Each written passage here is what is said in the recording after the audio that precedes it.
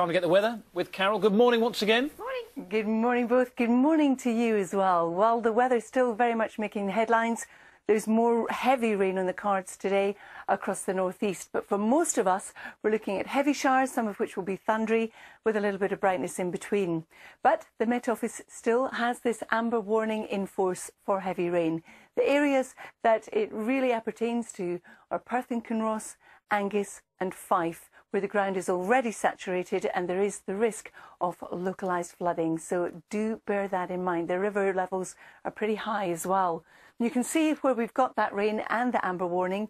As cold air cuts in increasingly through the day, that will fall as snow on the Grampians. Now, the other feature of the weather is the wind. Our low pressure centre bringing us all this inclement weather is moving around it. You can see the wind coming in, strong winds across northeast Scotland to really exacerbate the cold feel, and it will feel cold anyway. The temperatures aren't high under all that rain too.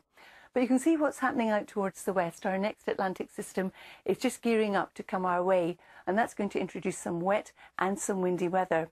Now, a lot of that will cross from the west through the course of the night, drifting steadily eastwards. You can see the squeeze in the isobars as well. It's going to be quite windy, and it will deposit more snow on the Grampians. But again, it is going to feel pretty cold down in Lou, wherever you are.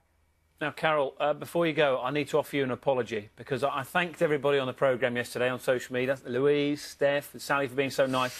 I left you off, and I tell you what, how could you do that? The Kirkwood army, they had a proper go at me. How can you leave out the First Lady of Breakfast, I was told?